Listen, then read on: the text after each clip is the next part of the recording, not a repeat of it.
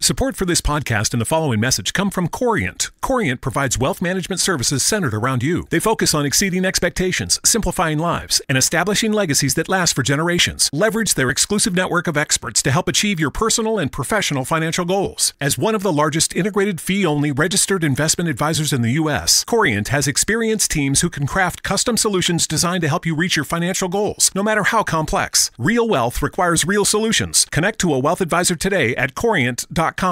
Content warning. This episode contains discussion of murder, rape, and violence. This episode also contains discussion of domestic violence against both women and children.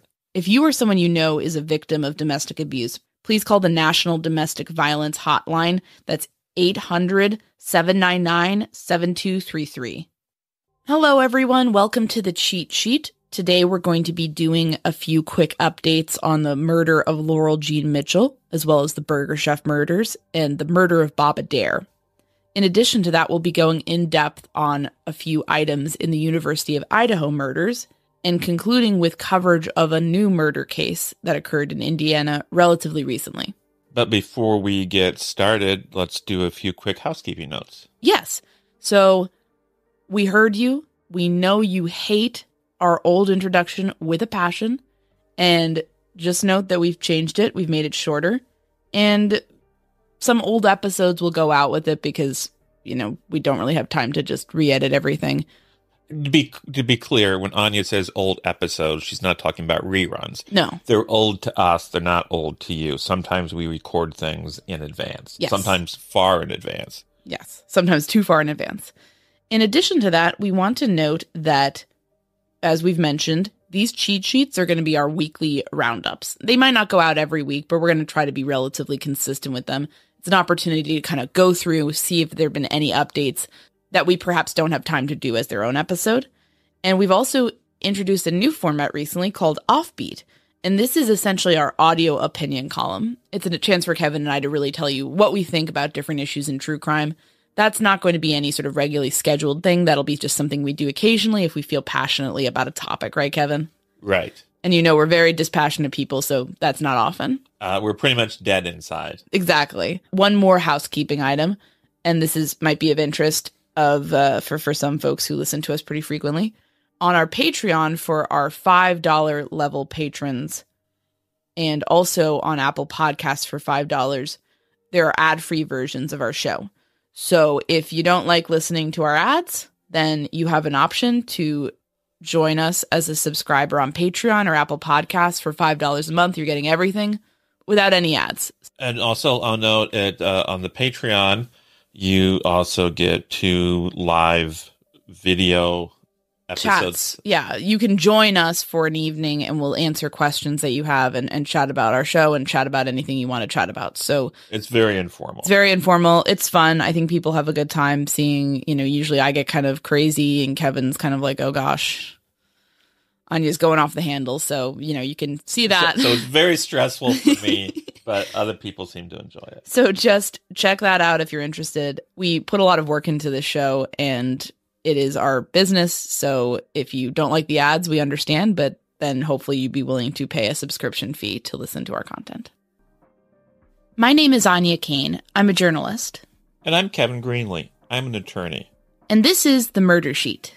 We're a true crime podcast focused on original reporting, interviews, and deep dives into murder cases. We're The Murder Sheet. And this is The Cheat Sheet, civil cases and cameras.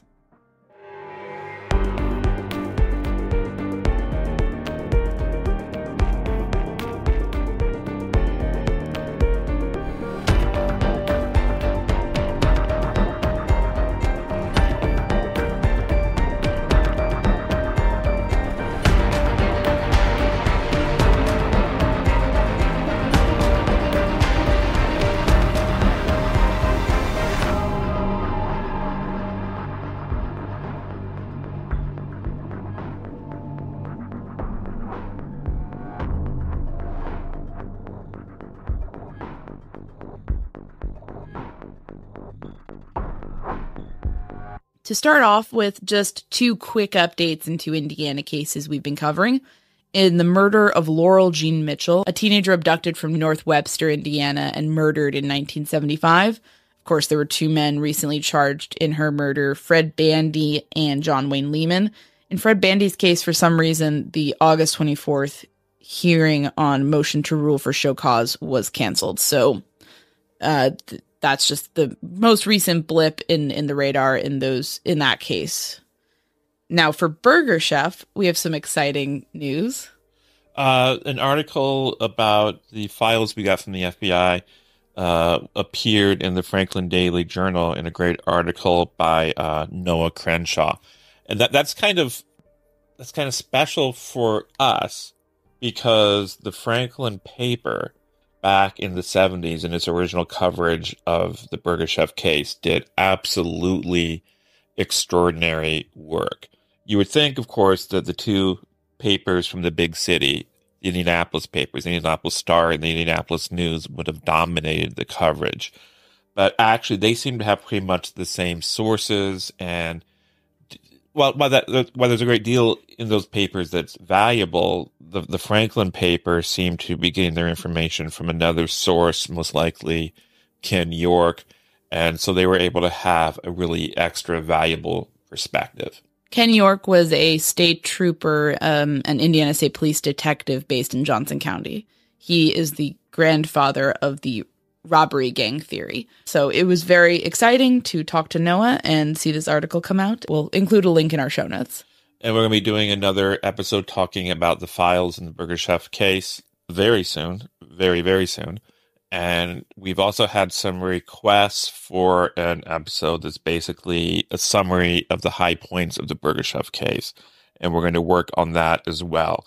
The problem with this case is it's so complicated and there's so many different theories and possibilities and unknowns as to what may have happened that people look and see that we've done, I don't know how many episodes on it, and they understandably want some sort of an explainer, and we're going to try to do that soon. Absolutely.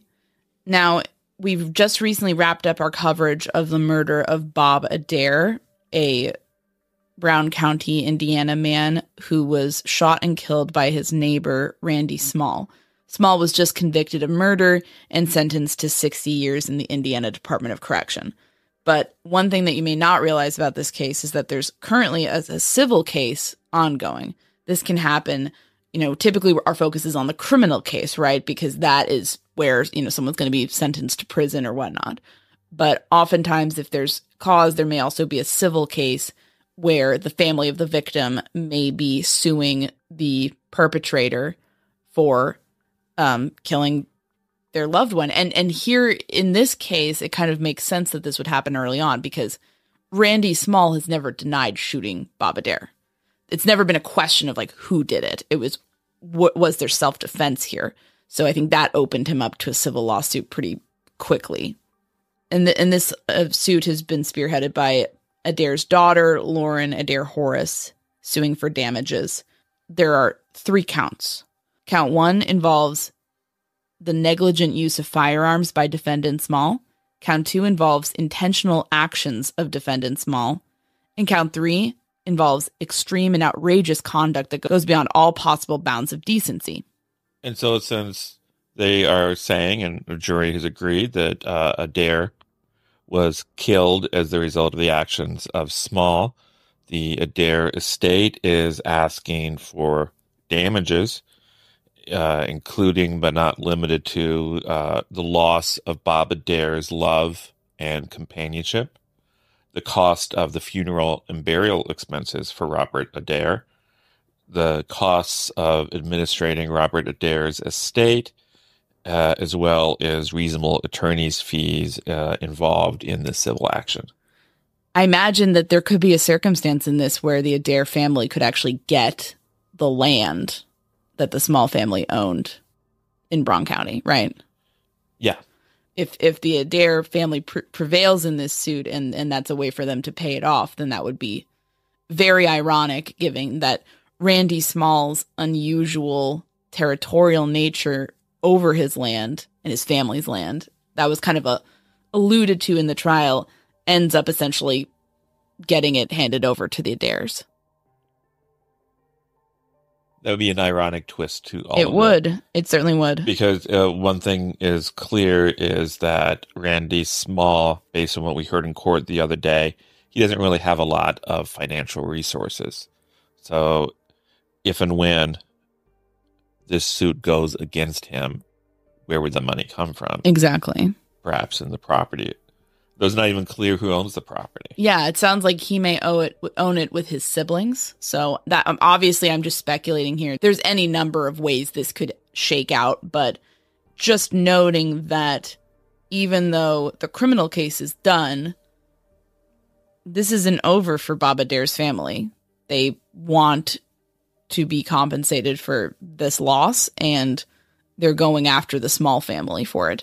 And that's understandable. So moving on to the University of Idaho murders. Of course, this is the quadruple homicide that took the lives of Kaylee Gonsalves, Madison Mogan, Xander Kernodle, and Ethan Chapin, four University of Idaho students who were murdered in a house off campus. The person that police say did it is Bryan Kohberger, a Washington State University PhD student, formerly. And so there's been a couple of developments here that I thought we could talk about.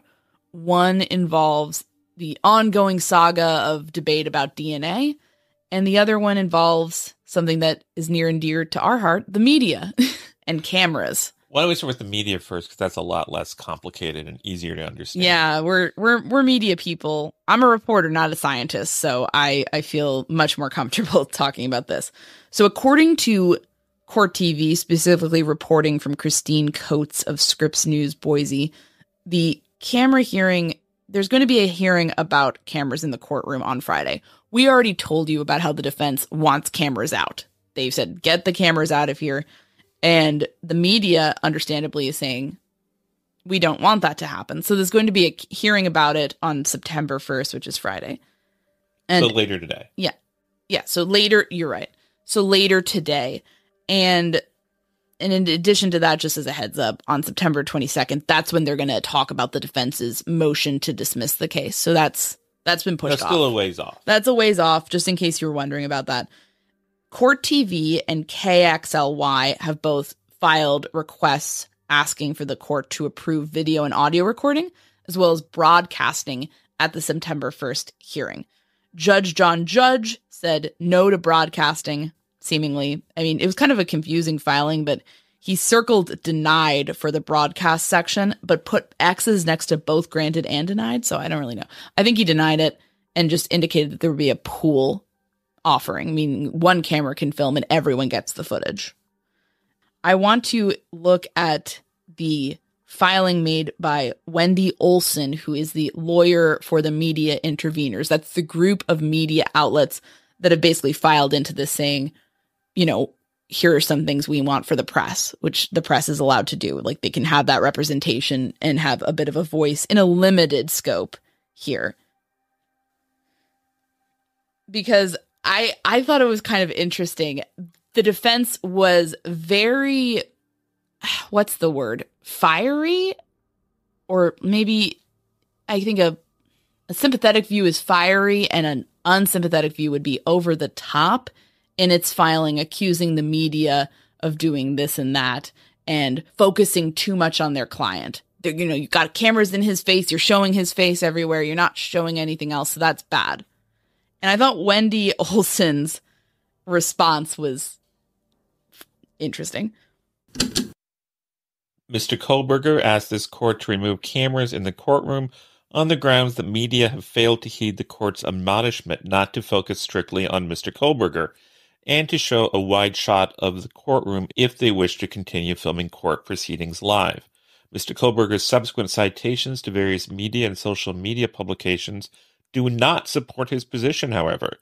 For example, Mr. Kohberger cites to a Fox News article that describes the court's statement to photographers and camera persons that they should not focus exclusively on Mr. Kohberger. The Fox News story does not focus strictly on Mr. Kohberger. However, it includes photos of A, Mr. Kohberger and defense counsel Jay Logsdon entering the courtroom, B, defense counsel Ann Taylor and Alyssa Massoth entering the courtroom. C, Latah County Prosecuting Attorney Bill Thompson in the courtroom.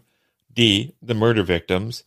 E, Mr. Kohberger entering the courtroom. And F, a still photo from video of an Indiana law enforcement stop of the vehicle Mr. Kohberger and his father were in on December 15, 2022. I mean, that's a pretty solid debunking of what the defense was claiming. The defense was saying you are focusing exclusively on our client, and Olson pretty readily in the Fox News article that was cited by the defense is saying, no. Look at all these various pictures and images. Now, this part got a little bit weird, but I'll read it anyway. In addition, although Mr. Kohberger argues that he is entitled to defend himself against capital charges without cameras focused on his fly, that assertion misstates the role that courtroom camera coverage played in the X, formerly Twitter, social media post that appears at page 3 of his motion. No photographs or camera coverage focused on Mr. Kohberger's fly. Rather, one random X user modified a photo showing Mr. Kohberger and a deputy entering the courtroom by cropping it to a very small size, focused on his belt, and adding a reference to Mr. Kohberger's fly. Even the cropped photo itself does not focus on Mr. Kohberger's fly. I think this makes the defense look absolutely ridiculous. I'm sorry. I'm just going to be blunt there. And I think that it's like this. I feel like in a situation where it's so high profile, a good defense is like an actor, right? If you are a good actor, you know how to underplay. You know how to kind of be subtle in your performance. And then when you get loud, when you get passionate, when you get crazy, people are paying attention. But when you are, I think, an amateur actor overacts and gets really loud from the beginning and stays loud. And then when they keep getting, it's like, okay, you lose the subtlety, you lose the nuance. And then when you're constantly at a fever pitch, it becomes less meaningful once you really need to be at a fever pitch in terms of your emotional performance. And this strikes me as like accusing the media of they want Bryan Kohberger to be murdered. They want him to die. They're focused on his fly. And then the media is like, no. I just think that makes them, I think they should, I mean, I don't know. I would tone it down.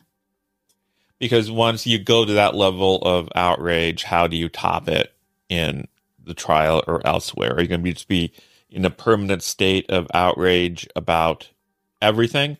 If so, people would tend to start dismissing things you say that you really do want to call their attention to. And I think like there's absolutely reasons to have an issue with cameras in the courtroom. I thought in the defense motion around this, one thing that was really compelling was that we're having to hide our papers because the cameras might see them. So like that seems like an area where, okay, I could see that being an issue. That could be disastrous for your defense. And perhaps you want the cameras to at least have some parameters where they can't possibly do that. Pick up what's on your desk. That's fine.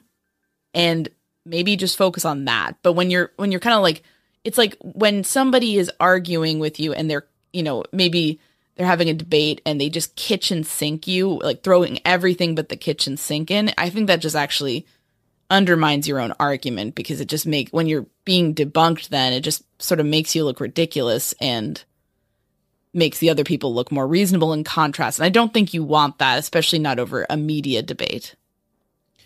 And also, certainly I could imagine if Kohberger or someone else sees this post on X referring to his fly, he might get upset or even outraged about it. Yeah, understandable. But we also have to keep in mind the so-called Barbra Streisand effect, which is when you criticize and complain about something, you call more attention to it.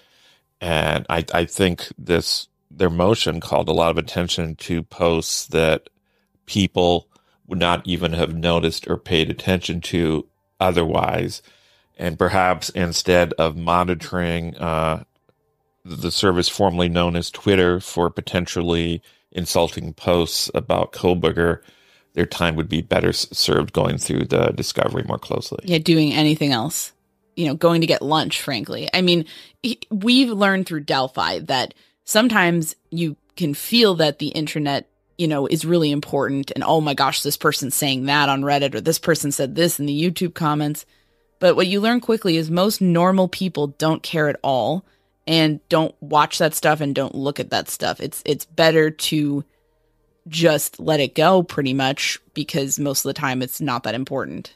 It just seems important to people in a very specific online space.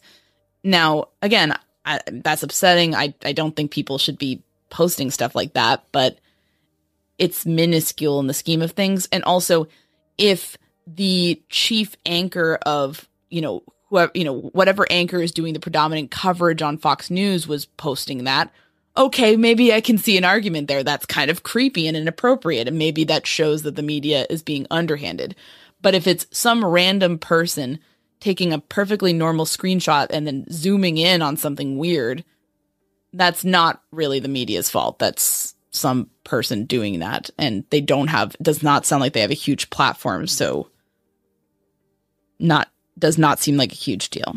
Also, I think it's important to keep in mind that those of us who do get on Twitter and notice these things, as I often do, I say Twitter, of course, is now known as X. Those of us who do get on X,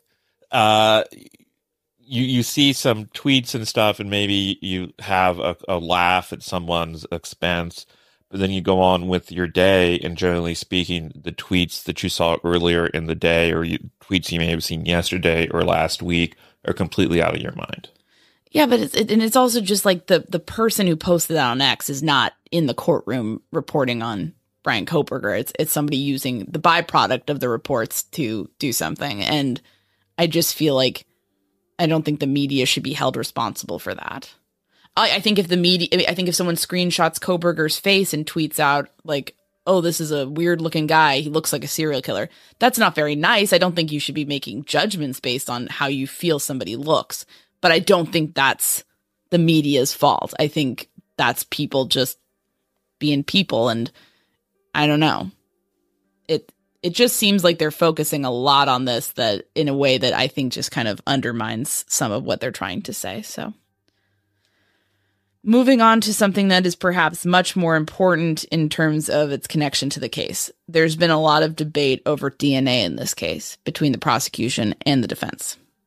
And frankly, a lot of this going back and forth is a little bit confusing to those of us who aren't scientists and don't necessarily understand all the fine details of how something like this works. Yeah, I'm baffled half the time. So if you know any DNA forensic people, let us know. But we've been trying to follow it just based on how the legal arguments are playing out. And this was a recent filing from the Latah County Prosecutor's Office on this topic.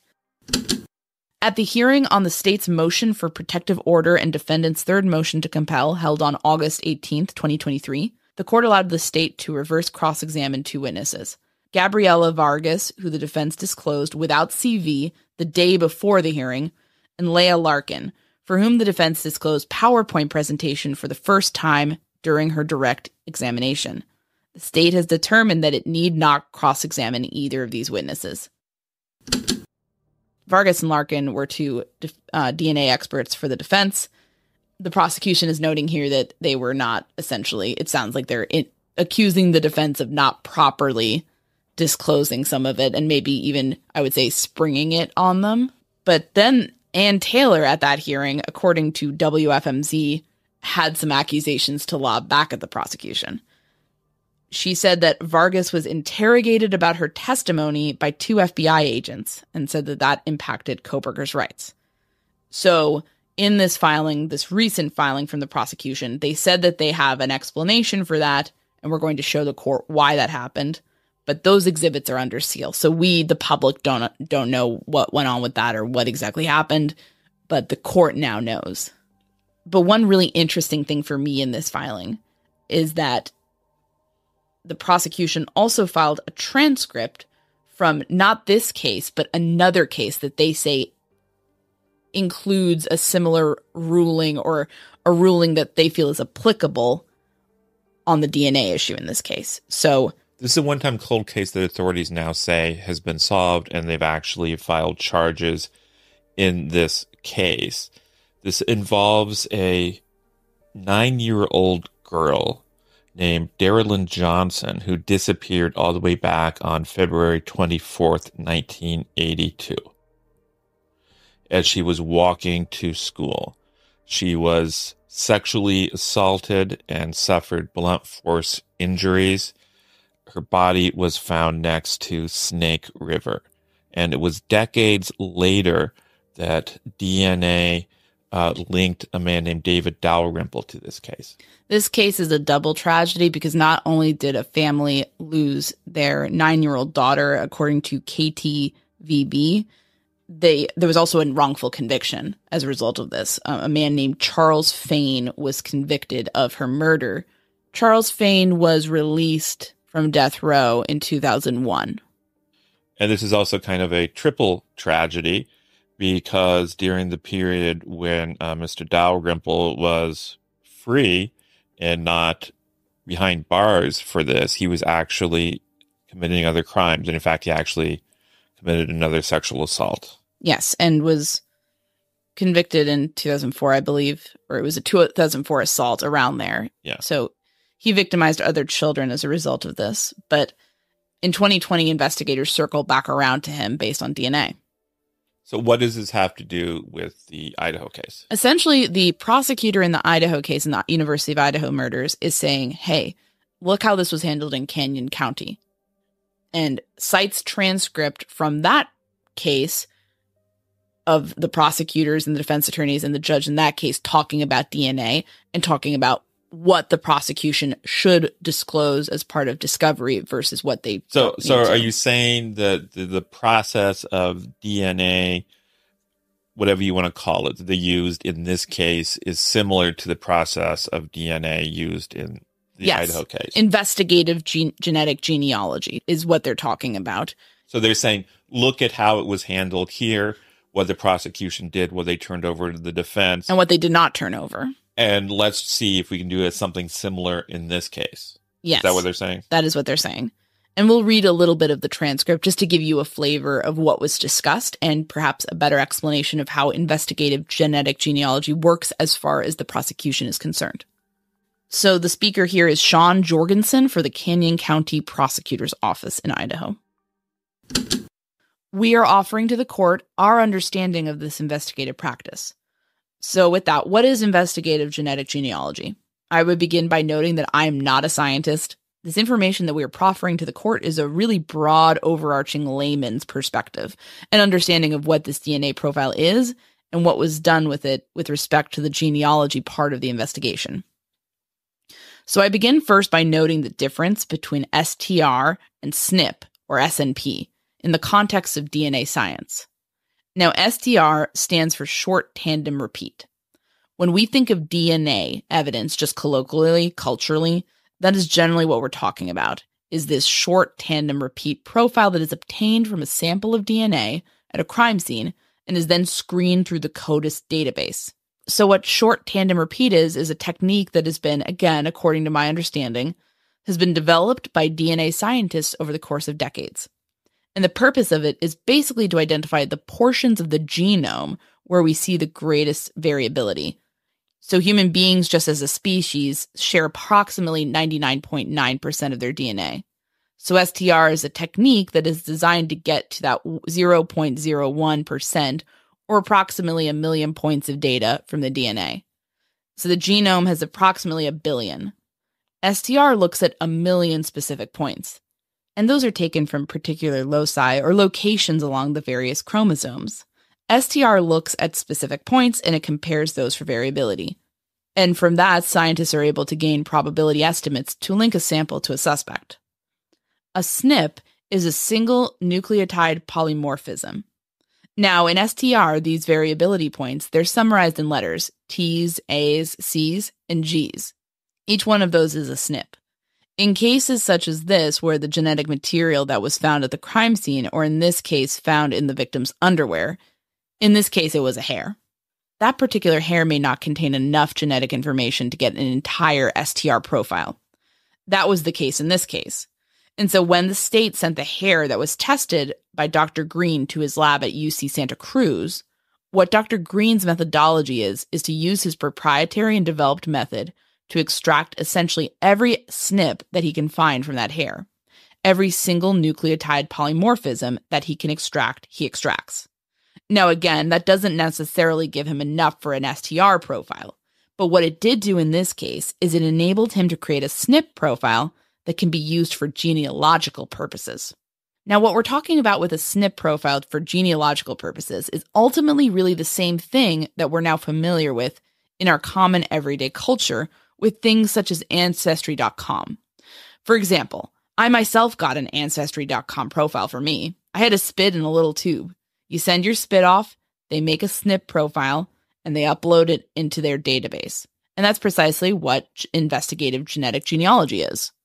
So this SNP profile that Dr. Green developed from his testing of that hair, an investigator updated that profile into a genealogical database, just as you would with Ancestry.com or 23andMe, something along those lines. In this case particularly, as we noted in Chambers, the investigator was affiliated with the FBI. And then the database, whatever database they use, that is a private company, a private third party. And so the state does not have any information from that private third party or from the FBI that we could tender to the defense at this time. We're not certain we could get it if we were ordered to by the court to try. But the point we want to make is that regardless of the court's ruling, that this was simply an investigative technique that was aimed at trying to find a suspect. And again, it's not going to be used at trial because the whole purpose of it is simply to identify potential suspects. Once a genealogist constructs a family tree and identifies a particular family line that may be connected to, again, that hair from which the SNP profile was derived, it is incumbent on law enforcement to then find their own independent evidence to investigate those individuals to determine whether there is actual reason to believe any of them may have committed this crime. It's purely investigative. It's purely for a lead or a tip to give investigators a potential avenue to investigate the suspect, again, independently. And so that is why we're not introducing it at trial. It was just an investigation. It is not substantive evidence. And that, again, is why we believe it is not discoverable. Jorgensen went on to clarify a few things about STR, noting that it involves the genotyping of allele length at defined loci along these chromosomes. So he was getting very specific. Judge Whitney followed up by asking if genealogical... Again, this was the layman's version. This was the layman's version. Let's before we move on, let's try to God. Dumb this down for me so I can understand I don't think I can dumb it down. I'm too dumb for this. I'm too dumb. I'm so dumb with science. It's embarrassing. So I kind of get what they're saying. So if I understand it, they're saying basically when we do this sort of DNA testing, correct me if I'm wrong, we can identify that, this particular DNA belongs to someone in the Cain family. Oh, no. And so then they say, okay, let's look at everybody in the Cain family. And then investigators with that information look at everybody in the Cain family, and they have a particular suspect, Anya, and their subsequent investigative work uncovers evidence implicating Anya specifically. And so the defense would be saying, well, we want the names of everybody else in the Cain family who might share this same family tree. And not just my nuclear family, but like everyone in the branch of, the entire thing, I think is what they're saying. So am I correct with this? I believe you are. And the prosecution is saying, well, there's really no point in that because these other people just happen to be related to Anya. Unlike Anya, there's not evidence tying them to the crime. Also, they're noting that we are not doing our case based on we got a genealogical match. That is a tip. That is something where we're going to look into Anya. But if we get Anya's DNA and it doesn't match, we're done. That's it. Because it didn't match. And if it does match, we can't just go based on that. We have to get the specific match to the STR profile, and we have to get evidence. Did she have an alibi for the crime? What else was happening? So they're basically saying this is a springboard for us. It's not the platform that we're landing upon, ultimately, when it comes to the case.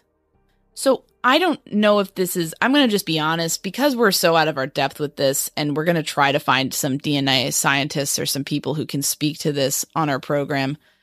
But what, and I actually have somebody in mind who I think we're going to ask, but my feeling is that in the Idaho murders case, the prosecution is almost characterizing the defense as asking for everything, asking for the entire genealogical tree, identifying Kohberger's relatives who may not even know that they're relatives with him, and like, you know, maybe a huge expansive part of this genealogical database. And there are privacy concerns with that for the private companies and just for the people involved. And what comes to mind for me is it's as if a company had a CCTV camera on the side of their wall and it picked up a crime. And the defense wanted not just the footage, and maybe not just the footage from the entire day, but they wanted that company's like bank records, everyone who worked there, and all that, because they were like, maybe the police are colluding with them. It seems to me that's what the prosecution is indicating the defense is doing. Maybe it's like, let's say there is a CCTV camera and it picks up a lot of people in a crowd over the course of a day. Yeah. And investigators conclude that someone in that crowd committed the crime. And scientists find evidence that, oh, look, one person in this crowd is carrying a smoking gun. Let's focus on them. And the defense says, well, that's very interesting, but we want the names and addresses of everybody who appears in this camera footage. Yeah, it almost seems to be an attempt in this situation to maybe force an issue over DNA, genetic genealogy, privacy, whatnot, in a bid to protect Kohberger. Kind of forced into a wider debate. Yeah, I think it's an interesting issue.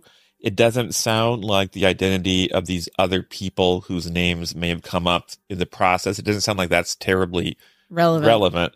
But whenever there's new advances in science, the courts have to grapple with how to handle it. And the fact that this issue came up in an earlier case in Idaho shows that this is an issue that's going to keep on coming up. And it will probably be quite a while before courts come up with a solid game plan. This is how we always handle it.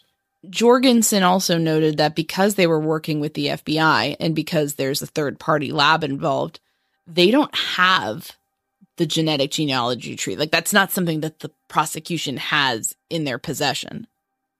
All they're getting is the SNP profile and things specifically related to their case. So he's basically saying, if you tell us that we have to get this, we can try, but I don't know if they'll give it to us. Oh, that's also interesting as to another interesting process question. Why shouldn't the investigators have access to some of that information? I would think that if I had like a state police lab doing ballistic tests and I'm a prosecutor, I would have access to all of that.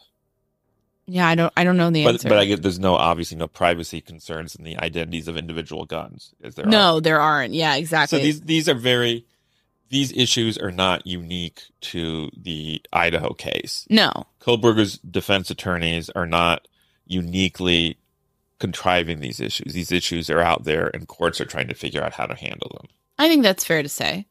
And this one sort of moment, what happened when Judge Whitney asked if basically he wanted to boil it down. So basically what he's asking is, are the genealogical databases that were used to narrow down the search for law enforcement, but not specifically to identify Dalrymple as the suspect.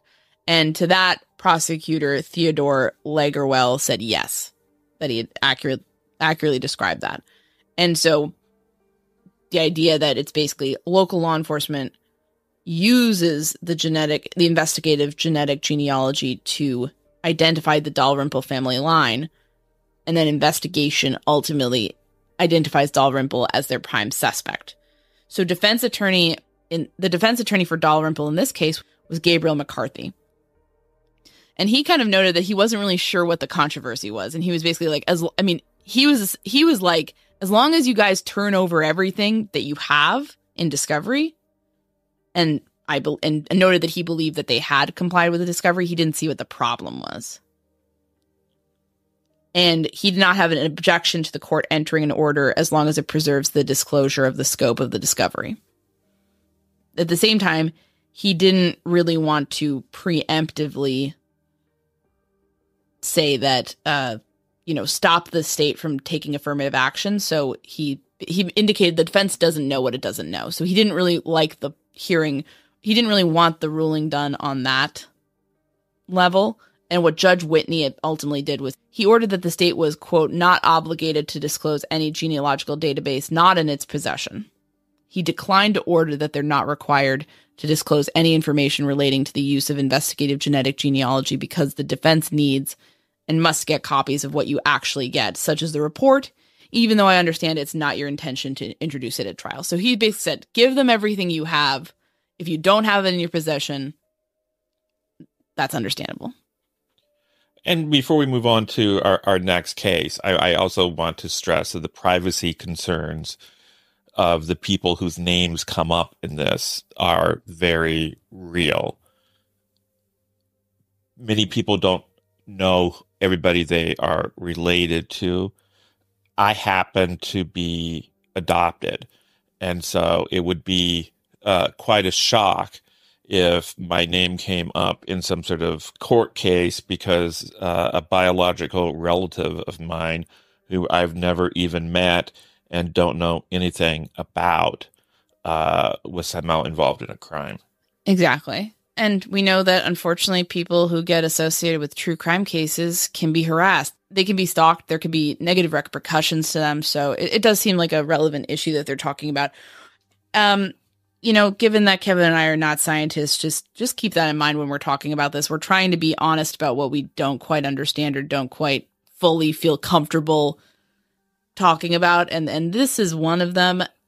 And this is one of those things. So rest assured, we will be reaching out to some folks to perhaps come in and discuss the various issues raised here and perhaps answer some questions that Kevin and I have, as well as that you might have about this process. We've covered the University of Idaho murders quite a lot. Now we're going to talk about a case that we've never covered before. This is the case of Joshua and Kaylah Farmer, and this happened fairly recently in the town of Fishers, Indiana. If you're not familiar with the area, Fishers is a northern suburb of Indianapolis. Specifically, this happened at the Speedway gas station located on the 7200 block of East 116th Street in Fishers. Unfortunately, this took place right near a daycare.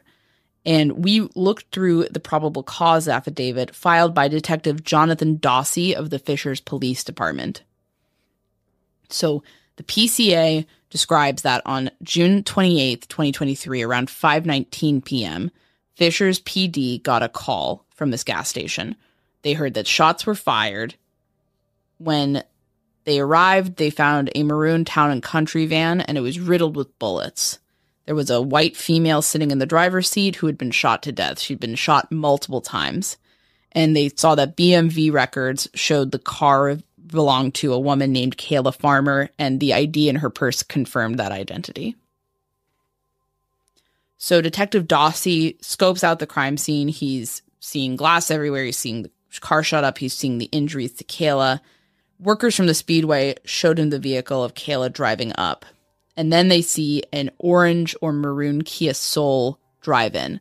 The windows are tinted, so you can't initially see who this is. They see an arm reach out. There's a 9-second pause as the cars are sort of near each other. The person in the Kia drives away, comes back. 19 seconds later, stops at the front bumper. The windshield glass starts spraying around with the town and country van. And then another time they come back to the driver's side of the maroon van. So basically what they saw was the perpetrator in the Kia driving by and shooting up the car in 3 different instances. So a very, very targeted situation. Very cold and calculated act. Very, very cold.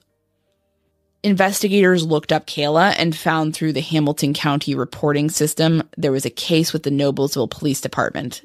On May 26th of this year, a preliminary report of alleged child abuse or neglect was created, and this was regarding a battery that apparently occurred on May 21st. So I'm going to read a little bit from the PCA, which we've edited a bit for clarity. Both Kaylah Farmer and Joshua Farmer were listed along with 3 children unknown in the heading. In summary, the report indicated Kaylah and Joshua were recently divorced. It stated Kaylah, referred to as mother in the report, was always wearing makeup to cover up bruising from Joshua, the father referred to in the report. Additionally, it stated on Wednesday the father put a gun to mother's head and that the children were believed to be home when this occurs. The report's source was listed as anonymous. On June 1st, 2023, Officer H. Allen with MPD was assigned further investigation of the DCS 310-based investigation. 3 forensic interviews took place at the Cherish Center in Noblesville with juvenile witness 1, 11 years old, juvenile witness 2, 6 years old, and juvenile witness 3, 4 years old. Juvenile witness 1 stated his father Joshua used his shoulder to force juvenile witness 1 into a nearby chair after an argument between juvenile witness 1 and his brothers over a toy. This then caused an argument between Joshua and Kaylah, his mother. Juvenile witness 1 reported hearing Joshua tell Kaylah that she was going to learn today. At that point, Joshua began to choke and punch Kaylah before ripping her clothes off. Juvenile witness 1 told the interviewer that Joshua held a gun to juvenile witness 1's head and used the end of the barrel to push his head down. Joshua was then alleged to have asked Kaylah to choose between herself and juvenile witness 1. Juvenile witness 3 reported witnessing Kaylah's shirt get ripped off by Joshua and that Kaylah's neck was bleeding from being choked. Kaylah, during a subsequent interview, confirmed she had been battered by Joshua on the occasion juvenile witness 1 and juvenile witness 3 referred to in their interviews. She also disclosed Joshua had held a gun to both her and juvenile witness 1's head. Subsequently, a search warrant and Laird law warrant were obtained for the shared Farmer residence. The warrants were served, but Joshua was not located, and neither was the gun mentioned in the victim's statements. Officer Allen also submitted a probable cause affidavit requesting criminal charges be filed against Joshua Farmer. So Joshua Farmer, after that, was charged with multiple counts around the battery, and an arrest warrant for him was filed June 5th, but he fled. He was hiding from law enforcement during this time. Noblesville Police Department was actively looking for him, but he was, staying underground, essentially. Now let's get back to the PCA for Kaylah Farmer's murder. During the initial investigation, investigators learned that a female named Stephanie Hale called Hamilton County Dispatch and stated Joshua Alexander Farmer is the shooter and would be turning himself in.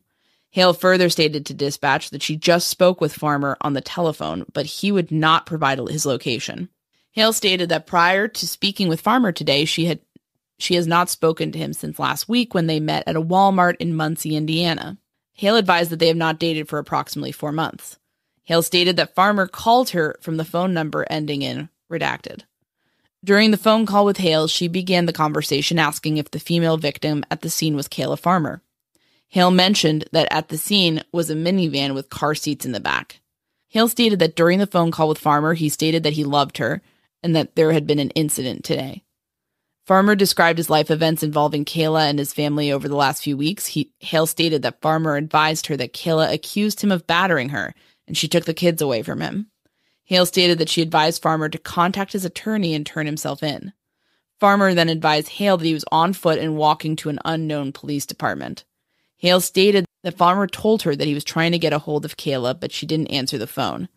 Hale stated that Farmer then told her that he took care of it. Hale then asked what that meant. She stated that Farmer's reply was, "We don't need to get into that." Hale advised Farmer stated that he saw Kaylah at 116th Street in Allisonville at the gas station when she got off work, and I took care of it. Hale stated that she then began reading information being released about this incident. Other details from the PCA include that construction workers at the historic Eller house across the street heard the shots, a number of different witnesses. One of the witnesses tried to help Kaylah and ran over and saw that she was not responsive, just twitching after the shooting. On June 29th, 2023, Detective Dawsey went to the Hamilton County morgue for the autopsy. Kaylah had sustained over 15 gunshot wounds. So Fishers, Noblesville, and the Indiana State Police team up to begin surveilling. And at some point, they're surveilling the area of Massachusetts Avenue and 10th Street in Indianapolis. And it's a bit confusing from the PCA, but one of the detectives sees a person's shoes in a growth of shrubs. They end up going over there, and they find Joshua Farmer. He's handcuffed and arrested without incident. This is a really horrible case.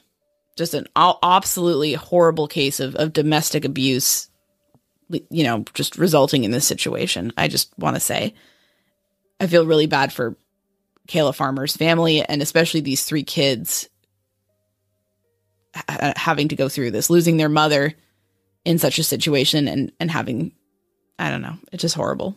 It is a horrible case.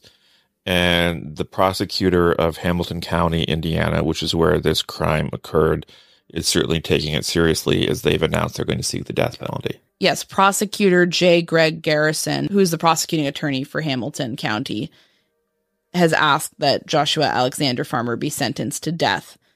And he's citing the following Indiana Code section, 355029, in support thereof.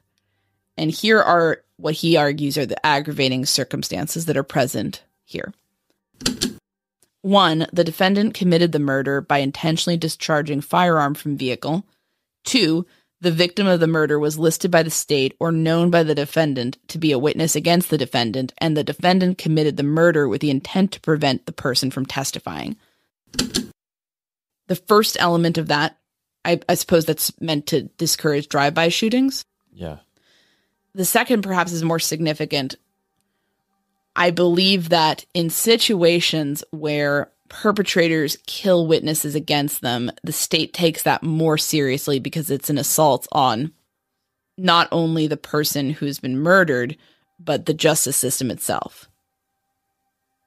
They want to really disincentivize people from killing witnesses. Yes. So when that happens, that's taken very seriously. Because the system doesn't work if people are afraid to testify. If people are afraid to testify or people are threatening, we've heard about plenty of cases where people have been threatened over being witnesses in a case. And in this situation, unfortunately, it resulted in the death of a mother of 3. A jury trial in this case is scheduled to begin in early November, and we will keep an eye on it. And thanks so much to the listener who recommended looking at that one. It's a very difficult case to read about, but domestic violence is an absolute scourge, and I think people need to be aware of how horrible things can get here with that topic. Thanks so much for listening to The Murder Sheet. If you have a tip concerning one of the cases we cover, please email us at murdersheet@gmail.com. If you have actionable information about an unsolved crime, please report it to the appropriate authorities. If you're interested in joining our Patreon, that's available at www.patreon.com/murdersheet. If you want to tip us a bit of money for records requests, you can do so at www.buymeacoffee.com/murdersheet.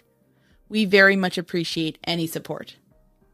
Special thanks to Kevin Tyler Greenlee, who composed the music for The Murder Sheet, and who you can find on the web at kevintg.com.